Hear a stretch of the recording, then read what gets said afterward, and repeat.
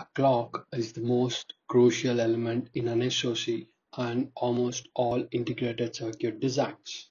Here in this video, we will be looking at the structure of the clock, then define a basic clock, as well as use different methods to generate the clock signal. A clock signal is a periodic square wave that oscillates between high and low, otherwise 1 and 0 states.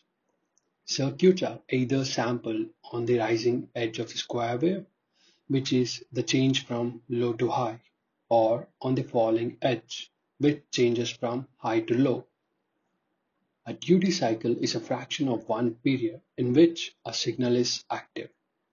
In most of the designs, the clock signal has a 50% duty cycle, meaning 50% is high and the rest of the 50% is low. Hence, let us stick to generating clock signals with a 50% duty cycle in this video. Method 1. Incrementing the clock. Inside an always block, increment the clock signal, clock 1, with a step size of 1 with a delay of 1 cycle, here 1 nanosecond. This shall generate a clock signal with a period of 2 nanoseconds. Method 2. Negating. Assign the inverted clock signal, clock 2, to the current signal after a delay of 1 nanosecond. Method 3. Using if-else.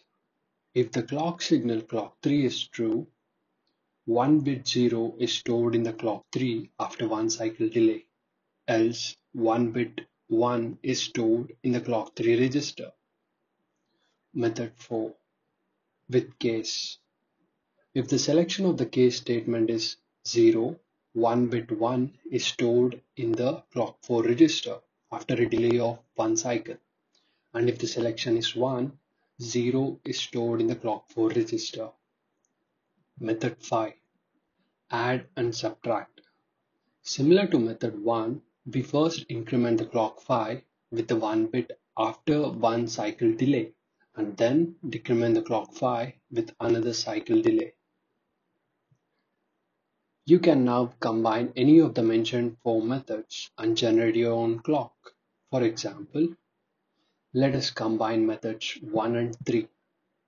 If clock 6 is either 0 or 1, increment clock 6 after 1 nanosecond delay.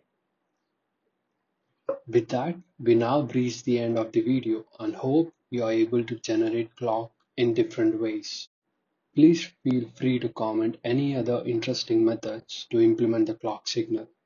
Hope these techniques were useful. If you enjoyed the lesson and want to support us, please like the video and subscribe. Thank you for watching.